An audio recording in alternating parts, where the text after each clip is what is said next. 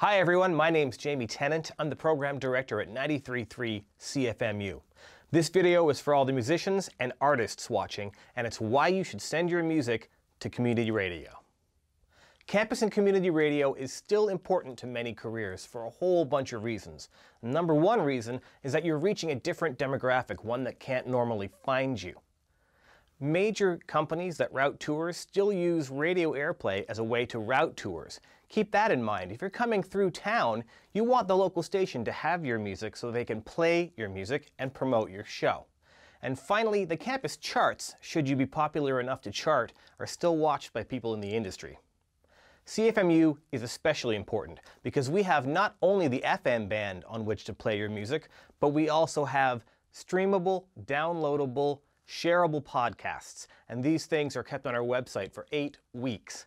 If your band makes the top 30 charts, we post that on cfmu.ca and share it widely.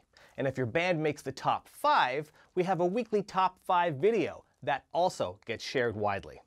Now, if you're a local band from the Hamilton area, it's especially important for you to keep CFMU in mind, because this campus radio station also has a Spotify playlist if you're a local band. We can add you to that if you chart.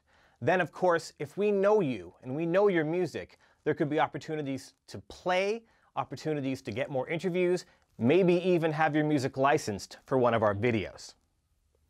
Still not sold? Well, don't listen to me. Listen to Canadian alternative music guru Alan Cross. Look, I got my start at campus radio. There are so many people in this business for whom campus radio was a launching pad to a career. That's one important thing. The other thing is that campus radio is not bothered by things like ratings or advertisers. Campus radio can follow its conscience, and as a result, you're on the leading edge of musical trends, social trends, political trends, demographic trends.